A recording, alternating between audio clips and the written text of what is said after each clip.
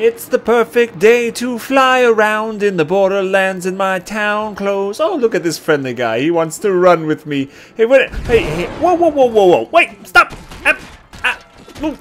Get away from me. Get away, get away, get away, get away, get away, get away. I'm just... Oh, come on. Really? Really? Oh, a super explosive finisher, too. Great.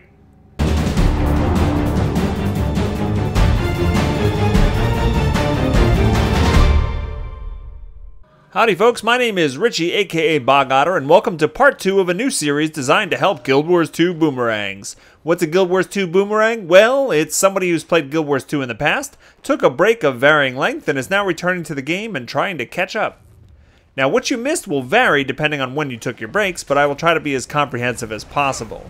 In the first Guild Wars 2 Boomerang video, which you should check out first if you haven't, I covered updates to the game that would be of interest to all types of players regardless of what type of content they are drawn to.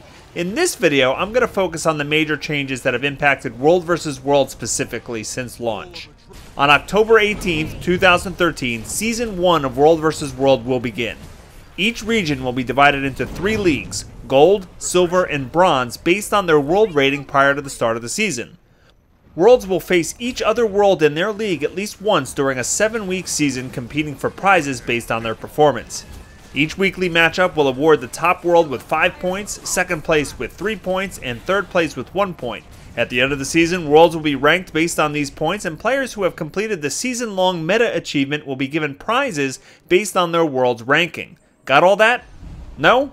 Alright, I'll start over. On October 18, 2013, Season 1 of... Alright, it's a joke, it's a joke. So what are the Season 1 rewards? We'll probably know more information about them very soon, but they've mentioned titles, finishing moves, and World vs. World Season chests that are all up for grabs. Oh, one important thing to note, that a player's home world is determined at the start of the season and won't change even if you transfer worlds in the middle. So if you're going to jump on the bandwagon of a high population world, you need to do this now.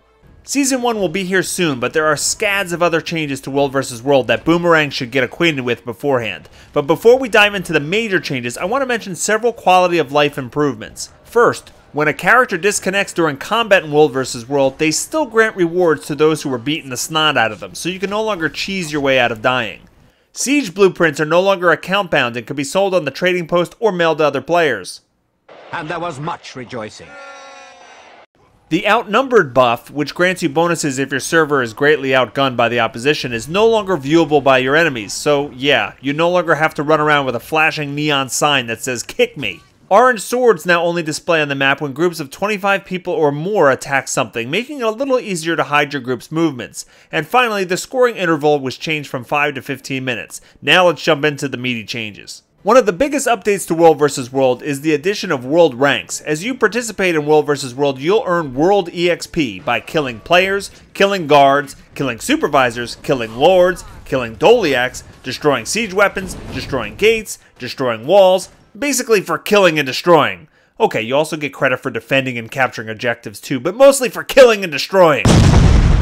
As you earn World XP, your rank will increase. Increasing your rank changes the display name that enemies will see. Running around as a rank 1 invader is not likely to inspire the same amount of respect as a rank 540 bronze champion. You also get a reward chest upon ranking up, which includes coins, weapons of various quality, traps, and World XP consumables, which are account bound and can help you rank up your alts. Keep in mind, if you already earned World vs. World ranks before the reward chests were implemented, you'll receive a bonus chest each time you gain a new rank in World vs. World until you're all caught up. Finally, each World vs. World rank awards players with a World Ability point to be spent on various tracks in a talent tree type system. You can spend these points to do more or take less damage against NPC guards and mercenaries, hold more supply, do more damage or take less damage from siege, build or repair structures more efficiently, or unlock new skills for various types of siege weapons. During the Tequatl Rising patch, a major map update occurred to each of the Borderlands maps. The lakes near the center have been replaced by Ruins of Power, and the Crate and Quaggan living there have been removed entirely. Cool. Quaggan likes you. The Ruins of Power are the spiritual successor of the Orb of Power mechanic that was removed from the game early on. There are 5 Ruins of Power in each Borderlands map, and if your world manages to capture 3 of them at the same time, an event will spawn to maintain control of the 3 or more ruins for 2 minutes. If you're successful, your world will receive a Borderlands Bloodlust buff. Say that 10 times fast. The buff grants you and everyone on your world plus 50 to all stats, healing power, and condition damage. In addition, using a finisher on an enemy while under the effects of the buff will award 1 point to the player's world. This buff can be stacked up to 3 times if your world controls the ruins in all 3 Borderlands maps. The buff is not removed until players from an opposing world capture and hold 3 of the 5 ruins for 2 minutes and claim the buff for themselves. If a world is allowed to stack the Bloodlust buff, they can quickly improve their world versus world score, even if they are scoring less points per interval for controlling key areas. Were you sick of players farming the Obsidian Sanctum jumping puzzle taking up precious space in the Eternal Battlegrounds? In the Secret of Southsun patch, ArenaNet moved the jumping puzzle to its own world versus world map, so now you control other people doing the puzzle all you want without contributing to longer queue times. World vs. World traps are consumables that last for 1 hour after they are placed and affect up to 20 nearby enemies when triggered. Traps are sold by World vs. World vendors for 15 badges of honor and 525 karma, and they also require 10 supply to deploy. There are 2 types of traps in the game. The supply removal trap removes 5 supply from enemies, while the stealth disruptor trap reveals sneaky foes for 30 seconds. As I mentioned in the last episode, you can spend laurels to purchase ascended rings and amulets, but World vs. World players can snag these goodies for 10 less laurels if they shell out 250 badges of honor as well. You can find the World vs. World laurel vendors in any of the World vs. World staging areas. The cheapest way to get ascended accessories, however, is by doing guild missions, which I'll cover in a future episode. World vs. World specific infusions have also been added, so you get special bonuses by slotting them into your ascended items.